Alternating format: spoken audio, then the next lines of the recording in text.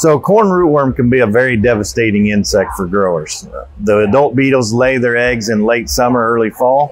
Those eggs overwinter in the soil. They hatch typically late May, early June. And once those eggs hatch, the larvae move to corn roots and they start feeding.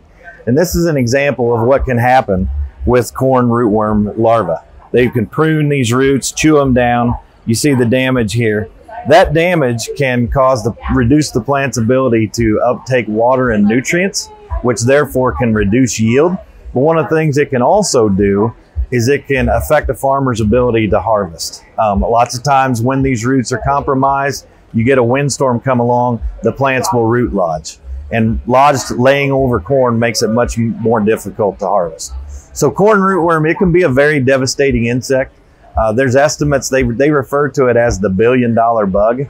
Estimates are that it costs growers over $1 billion every year, either through reduced yield or the cost of control. So it's important that we keep providing ways for growers to manage corn rootworm to maximize their profitability. One of the things that's been really popular the last few years is biotechnology products that use Bt proteins.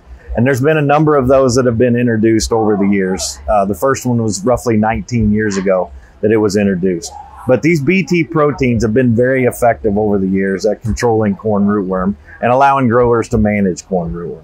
However, the longer some of these products are out, sometimes you can see resistance or reduced efficacy to develop. So it's always important that we continue to bring new technologies to help manage it. And that's one of the products that we just introduced this year brings one of those new technologies. And that product is Smartstax Pro.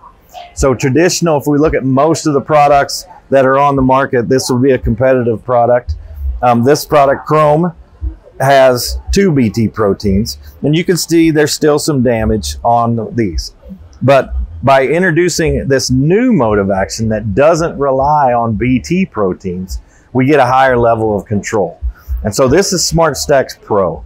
And if you look at these roots, you really don't see very much damage, no pruning, very little feeding damage. And that's one of the things that we see. It's very consistent. Smartstax Pro does have 2 Bt proteins, but it also has a new third mode of action that's based on RNAi technology. It works in a completely different way than how Bt proteins work. Bt proteins, once ingested, they bind to the midgut of the rootworm larva and cause pore formation. So the contents leak and that leads to death of the insect. With RNAi technology, DV-SNF7 double-stranded RNA is produced in the root tissue. And when the corn rootworm larvae feed on that and ingest that, it interferes with a RNA pathway. And that's where we get the term RNA interference, the I, or RNAi. The I stands for interference. It interferes with the production of an essential protein that is required for that rootworm larva to survive. And so it interferes with that production and causes it not to be produced, which causes death of the insect because, again, it's essential.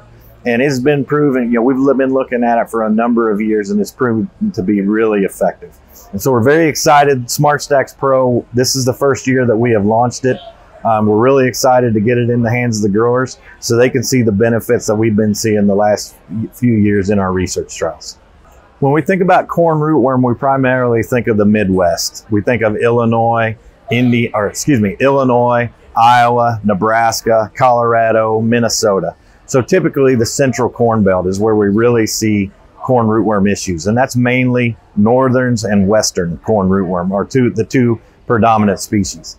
There's another species in the southern geography called Mexican corn rootworm. You see it in Texas and some areas, but the central corn belt is the main area that we tend to see most corn rootworm damage. We will also see it in some other states such as Indiana, Ohio, and up into Canada. But we predominantly think of corn rootworm, the main area that it affects is that central corn belt. I would just encourage them to reach out to their local Bayer representative or their local seed dealer. We do have it available this year in our Bayer brands, our seed brands. And so I would encourage them to reach out to their local retailers or their local reps to find out more information and to learn about this exciting technology.